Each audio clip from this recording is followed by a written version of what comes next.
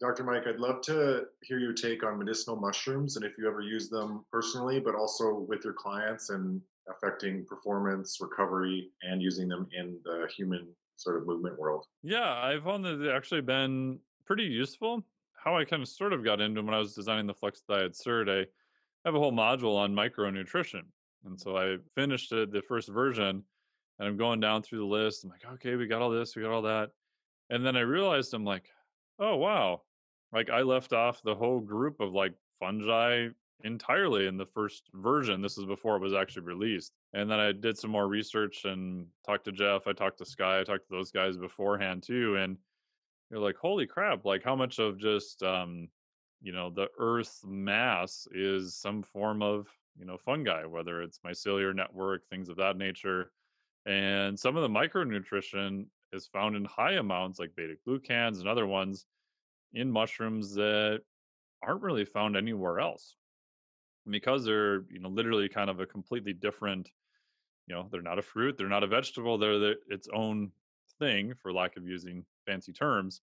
And I think they have a lot of other properties that it's hard to find in other locations. So one of my favorite ones I use, which does have a fair amount of data, is reishi, and especially for immune properties, and especially if I know athletes are going to travel, or if like I'm traveling myself, or if they're even getting to a phase where we're really going to push their volume, right? We know if we really push volume that their immune system potentially can take a hit. So anything that can help with immune system, I think, can be beneficial with that.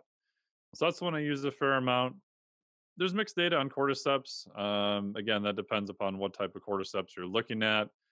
Most of the ones that you guys have and are available is Cordyceps militaris, not necessarily the one off the back of the caterpillar. So it can be useful, I think. In all honesty, I've seen some people respond quite well to it anecdotally. Some people, yeah, didn't make a huge difference. Lion's mane is pretty popular now for BDNF. There's some data on that. Dosages tend to be a little bit higher. The nice part about lion's mane too is it's pretty mellow tasting. I mean, you can add it to almost anything, and it's kind of blends in right away.